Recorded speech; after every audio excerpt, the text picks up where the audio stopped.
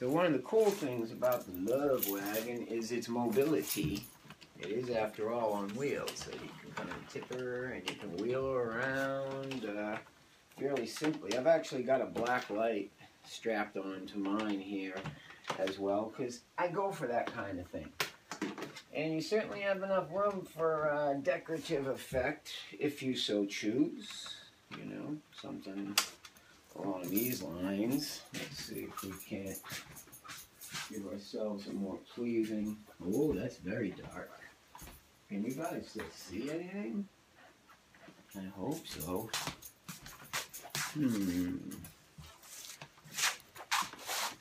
How's that?